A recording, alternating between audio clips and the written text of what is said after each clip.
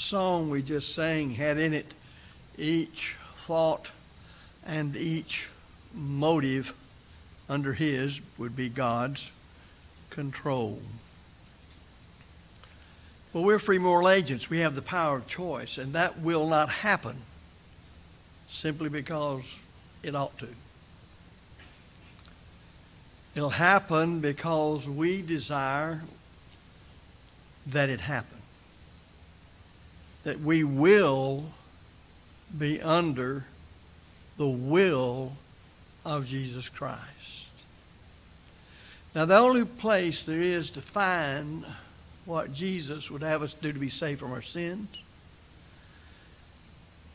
have us to live the Christian life once we become Christians, is in the Bible in general and the New Testament of Jesus Christ in particular. These books have words in them. Sometimes because faithful members of the church have talked about the importance of the Bible, the importance of the Word of God. People have accused us of actually worshiping the Bible. Well, that would be false. You can't know that book and think that you would worship it, because that book, being the revelation of God's mind to us and for us regarding our salvation and our approach to God, tells us that God is the one to be worshiped. God is spirit.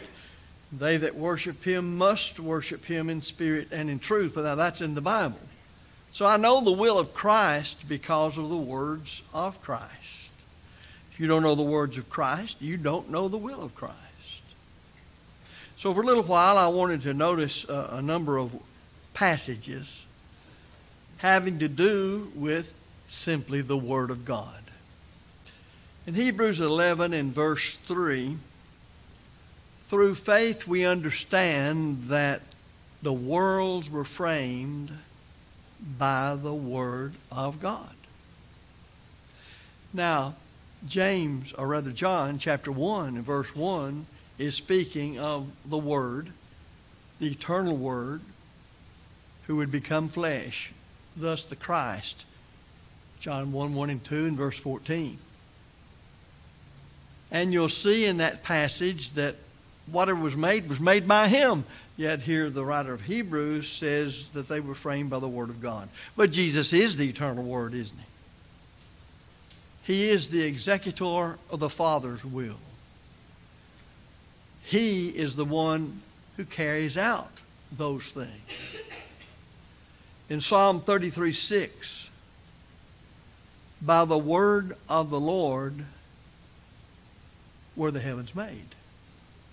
And there's complete harmony with what we read in Hebrews 11. So there from the Old Testament and the New Testament, we see the power of the Word as far as God speaking it concerning created things and the very person of the Godhead who executed the Father's will.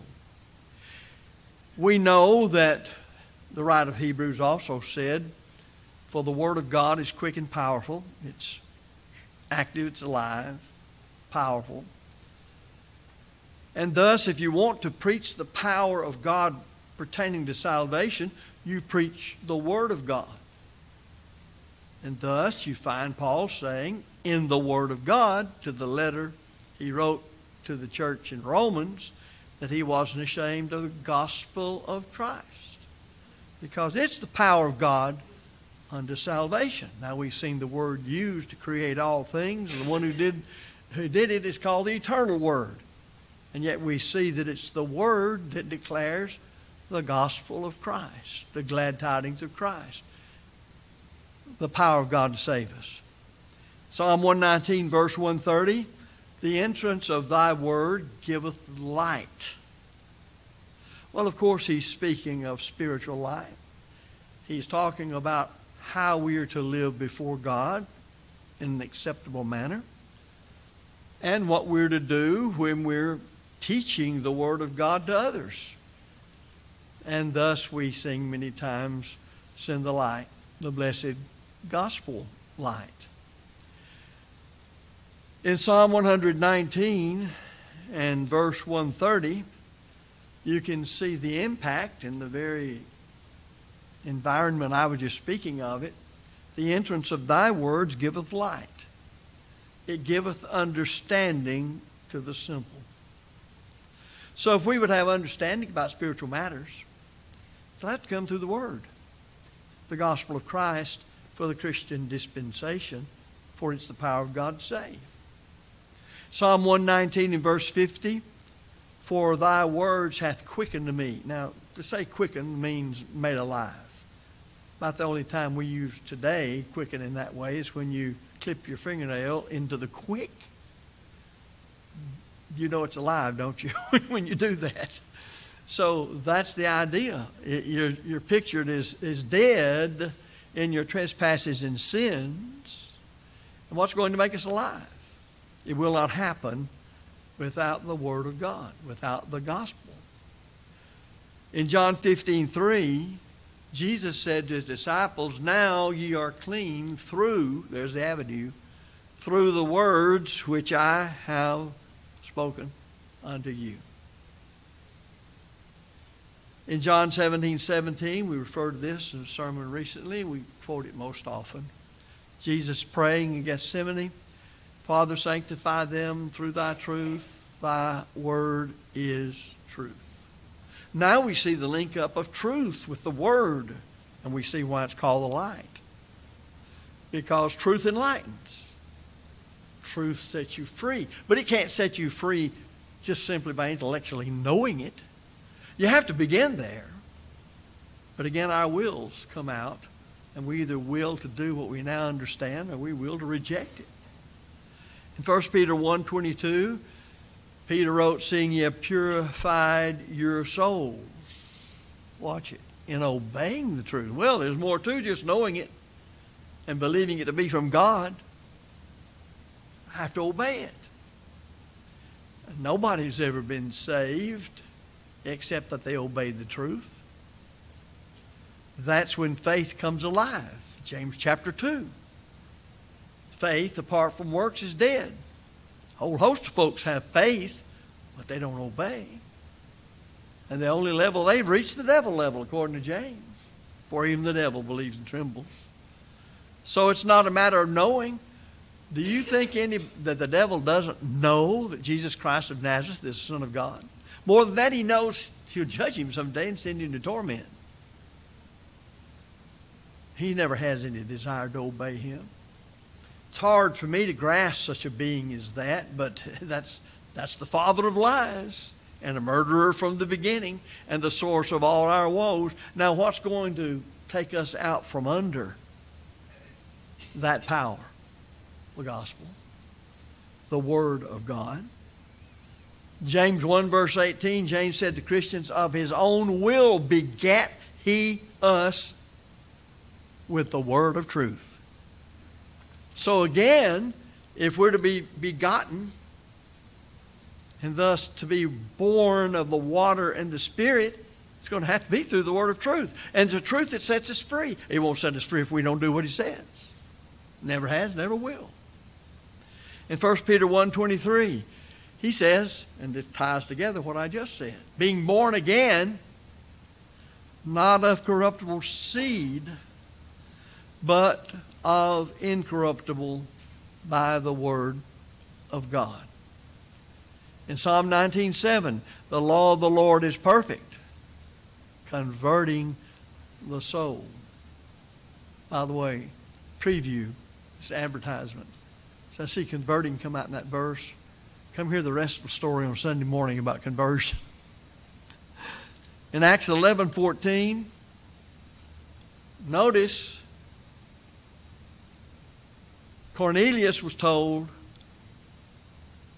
who shall tell thee words? You send to Peter. He's at Simon the tanner's house in Joppa by the sea.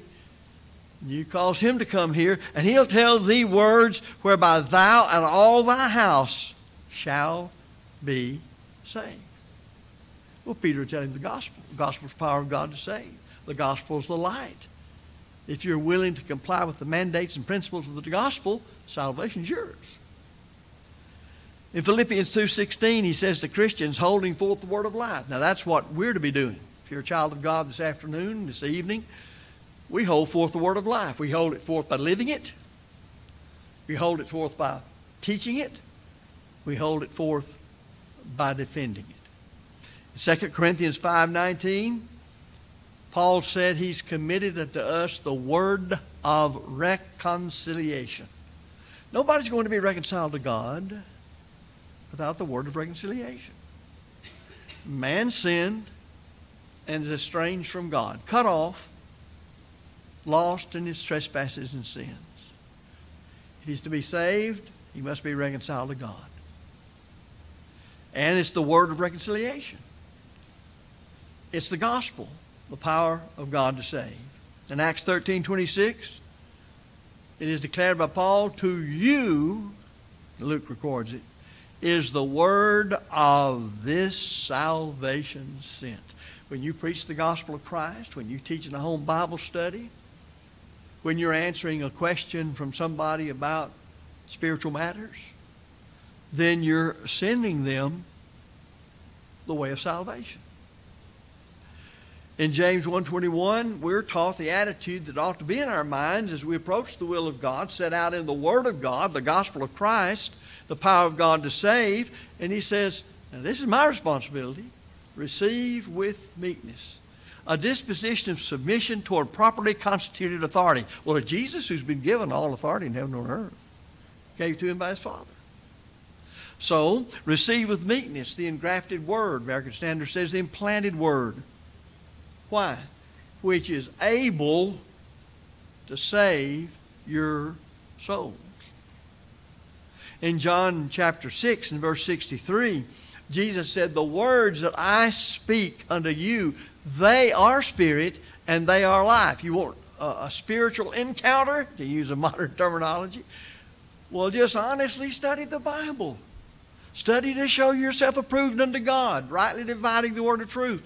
And you'll have the greatest spiritual encounter you can have, because you'll look into the mind of God and see yourself as God sees you, and see from his word what needs to be corrected. Also, you'll see what needs to be strengthened. And if you're living righteously, which means you're living by the word of God, you'll see encouragement to keep on doing the same. Be ye steadfast, unmovable, always abounding in the work of the Lord, for as much as you know your labor is not in vain in the Lord. 1 Corinthians 15:58. And we learn from Paul's writing to the church at Ephesus in Ephesians 6:17, the sword of the Spirit. How does the Spirit work? Well, everybody wants to have some sort of a spirit. I started to say tonight, when I was asked as spur of the moment to do this, I'll have to wait till the Spirit moves me. Well, the Spirit's been moving me a long time because I had my head in the book. I don't know the other way he's going to do it. So he said, the sword of the Spirit, which is the Word of God. So if you want to be touched by the Spirit, if you like that terminology, then you just study deeply and honestly the good Scriptures, and the sword of the Spirit will begin to work on you. In Jeremiah 23:29, is not my word like a fire, saith the Lord? But then he not only likens it to a fire, if you look in this same verse, is not my word like a fire, he says. And then he says, and like a hammer that breaketh the rock in pieces. Some people sometimes say, well, that old brother's so hard-headed I can knock him right upside the head. Brethren, I've done a whole lot of knocking brethren upside the head because I just preached the word right to them. Now, can I hit any harder than that? Can you hit any harder than that? And can you hit yourself any harder than that if you'll just accept the truth and change everything else in your life that makes you out of harmony with the truth? Of course, Luke 8:11 says the seed of the kingdom is the word of God. So if you want the kingdom, you plant the seed of the kingdom. Now, many of you have planted something in your life, and you expected to get from the seed you planted. If it was cucumber seed, you expected to get cucumbers. That's the seed principle. That's taught so clear and so plain. If you want the kingdom, sow the seed of the kingdom. And we have a song. Are you sowing the seed of the kingdom, brother? I will not make a play on words on that, but you'll just have to think about it.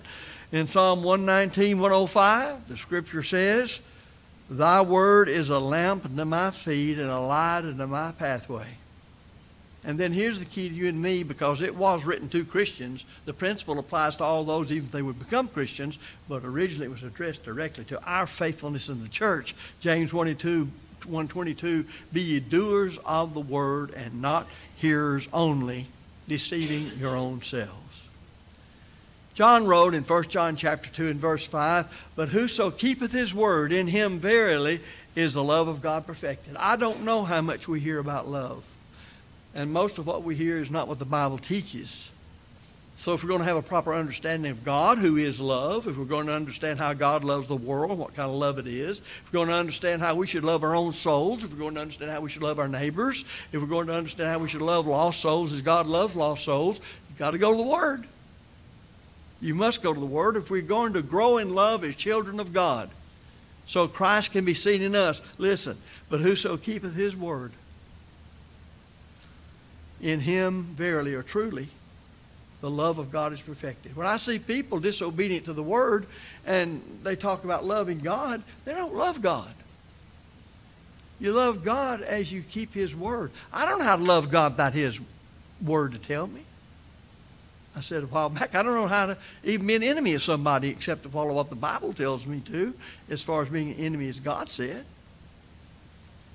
In John 12:48, He that rejecteth me, Jesus said, and receiveth not my words, hath one that judgeth him.